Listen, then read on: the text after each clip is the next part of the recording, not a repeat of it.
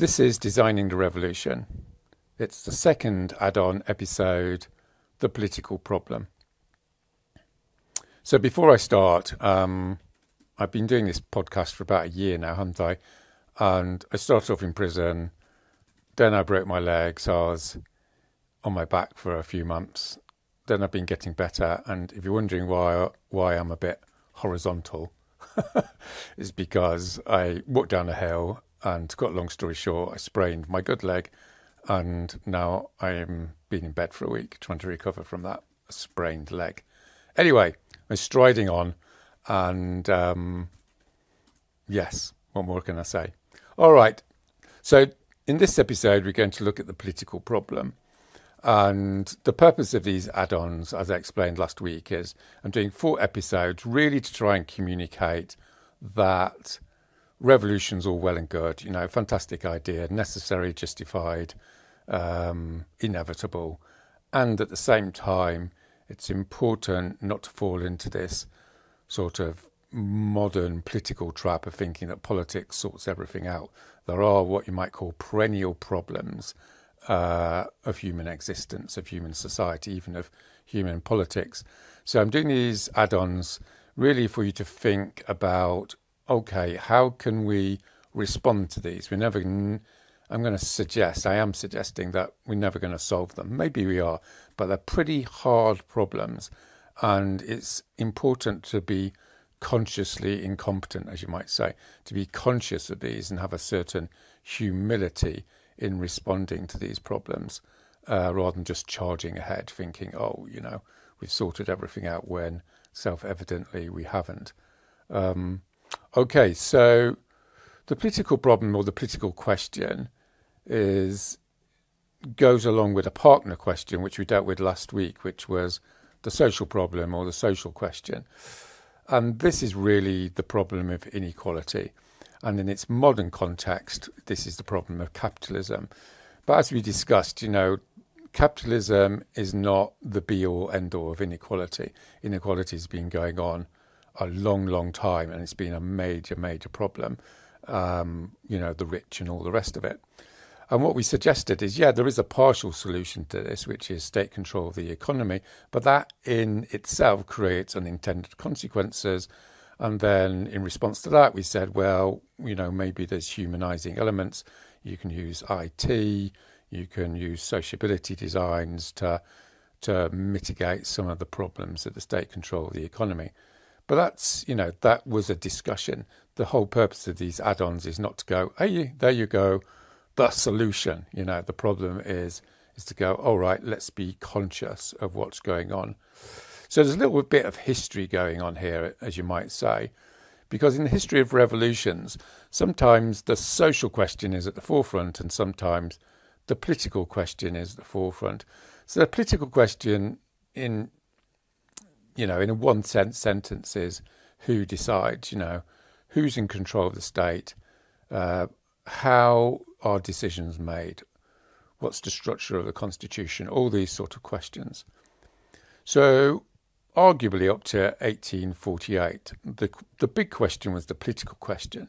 You had the divine right of kings, you had the aristocracy, you had these big movements demanding democratic control, one person, one vote, and such like, going from the French Revolution up to the revolutions of 1848. In other words, they were sort of liberal in the sense that they were demanding, human rights, and they were demanding democratic assemblies as opposed to aristocratic rule.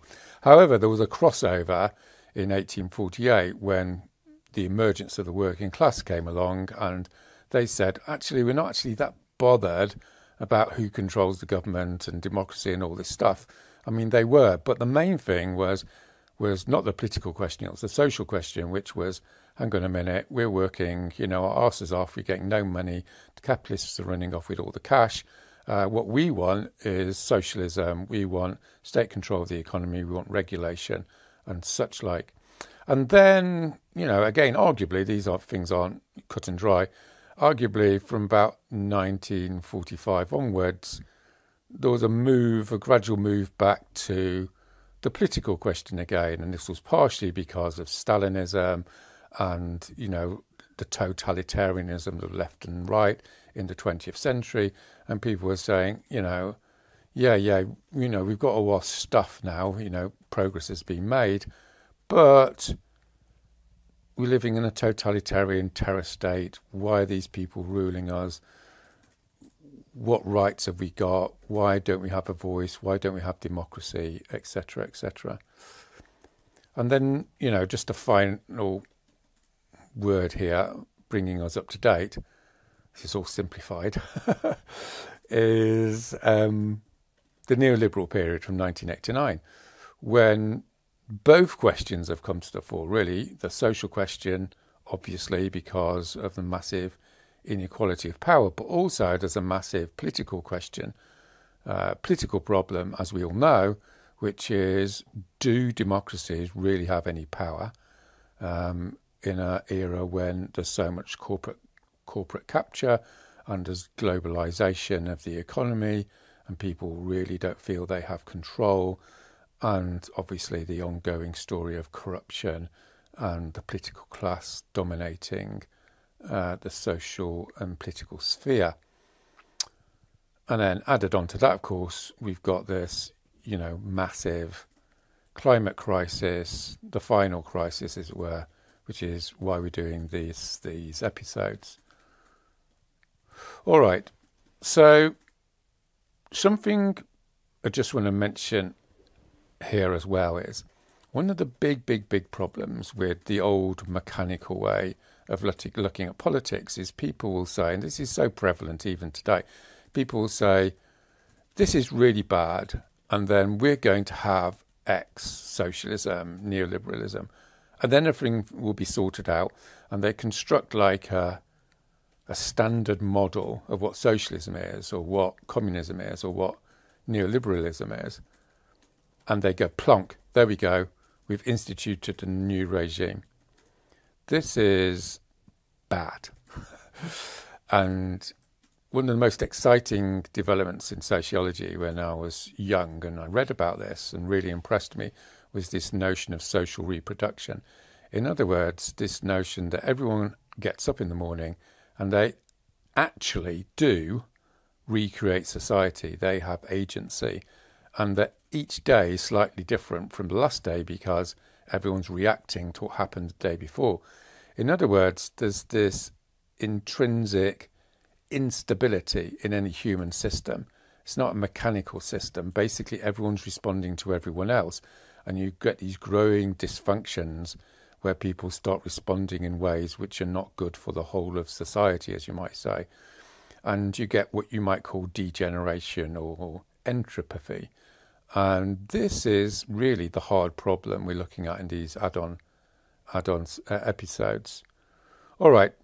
So in the context of all of that, let's look at this political problem. You know, who rules and what's the justification for it, and are they any good at ruling and all the rest of it. So the obvious, 2-minute answer is democracy historically.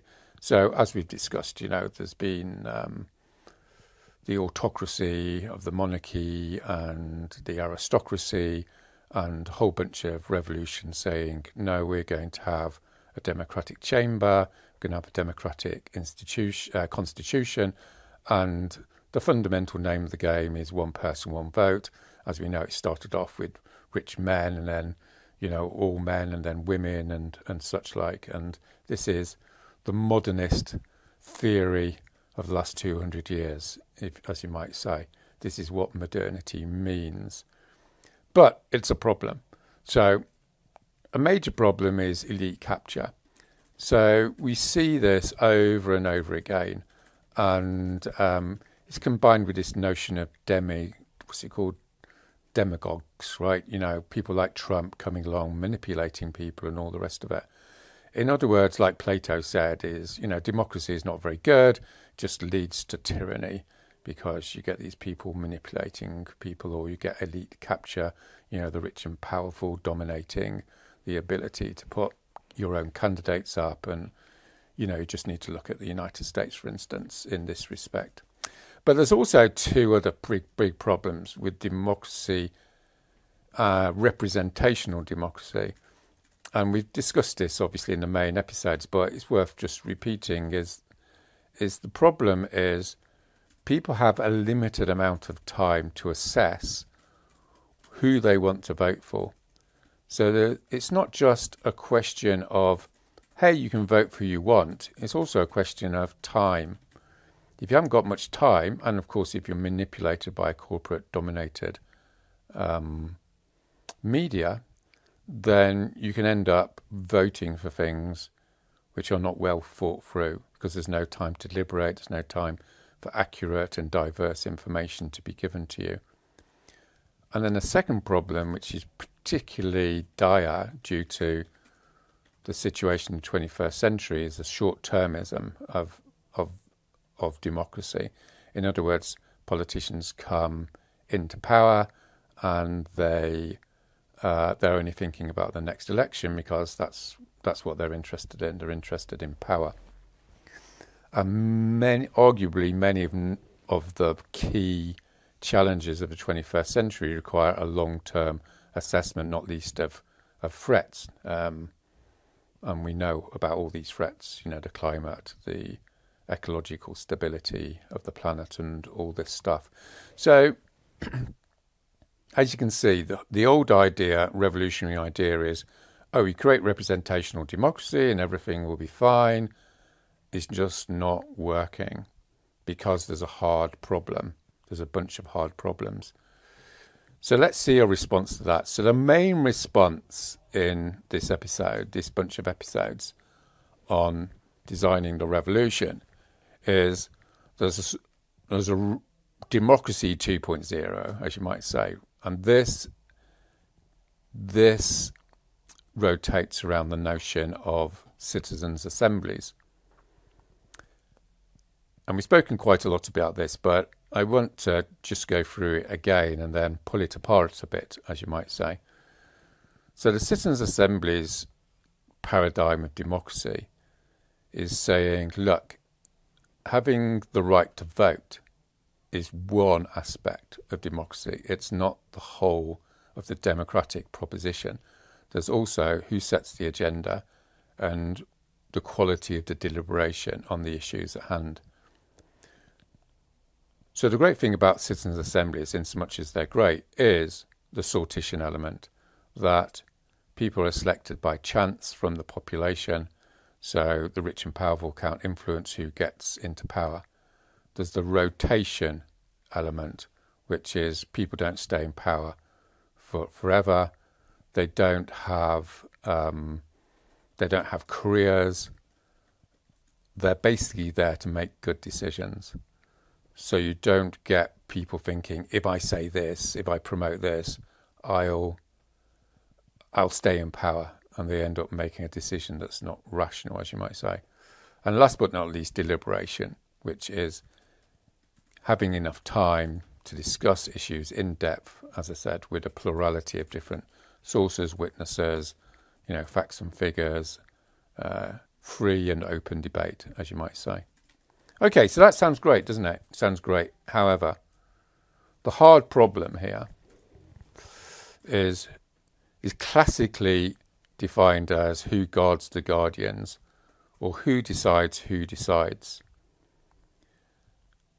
So although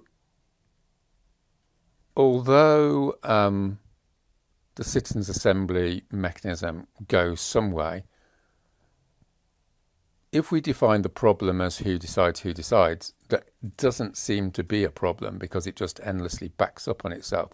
So, for instance, we can say, okay, we're going to have citizens' assemblies, and then there's going to be a group of people who are going to organise this sortition process.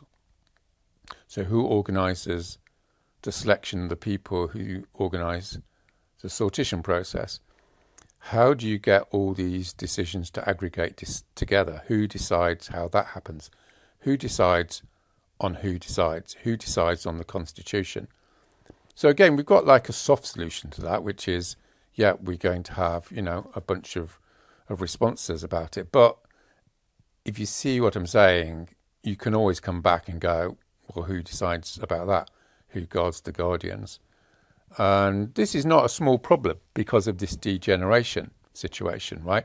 It's not like, hey, we've got this constitution of citizens' assemblies and it's going to be like that forever, because in the entropy sort of idea, maybe 50, 100 years down the line, it's all started to fall to bits because it gradually degenerates.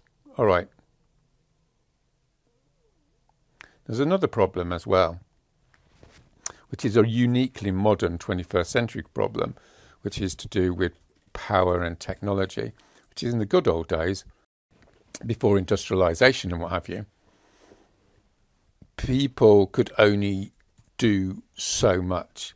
They could only affect things in their own particular time and space, you know, within their own country and a few years hence.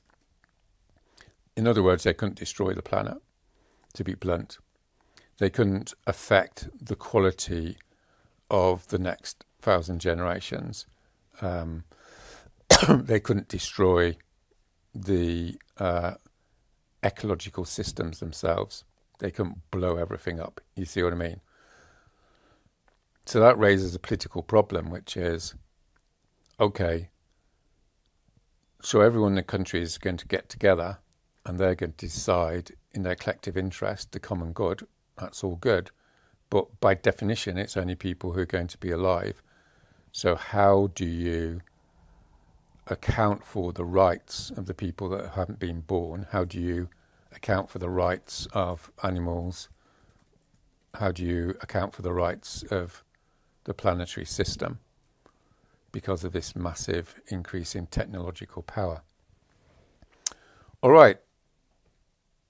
So dare I say it, there is not, in my humble opinion, a final solution. But I just want to go through, you know, some of the responses to this, just to get your juices going, as it were, for over the next few decades, so that at least you know where the discussion and the debate is, and you never know, maybe you're going to come up with something more sophisticated.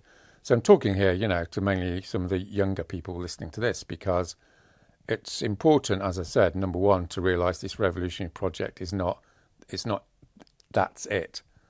There's a whole bunch of continuing and perennial problems, as I've said. All right, so let's have a final stab at the situation. So we started off with democracy, you know, representational democracy, great. Turns out that's not that great. Then we're doing the main show, citizens' assemblies. Yeah, pretty good, but still some major problems. So let's have our third stab.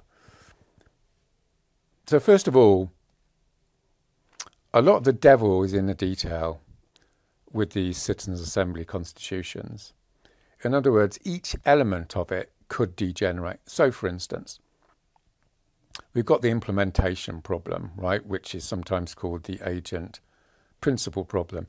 So some people make a decision on behalf of the people, all well and good, nice and rational, and then other people have to obviously go off and implement it, and those people, dare I say, have their own interests, and they manipulate the implementation of the policy according to their ideology or according to their greed or various sort of dysfunctionalities. So you could say, okay, we've got citizens' assemblies, that's great, and then we hand it over to the bureaucrats and the business people and the civil service to implement them. And surprise, surprise, they sabotage it. So a more sophisticated design is you have an implementation process which is transparent so everyone can see it, and half the people on the implementation committees are selected by sortition from the population. So there's, you know, Mr. Jones, electrician, sitting on the implementation committee, and the civil service guy goes, well, you know, I think this decision wasn't very good and we're going to change it around. And he says, excuse me, it's not for you to change it around. It is what it is, and you've got to implement it. So again, you know, that's a good bit of sophisticated design, but it's not foolproof, right? It's good. But a final solution to this, or a solution, is to make your design sophisticated.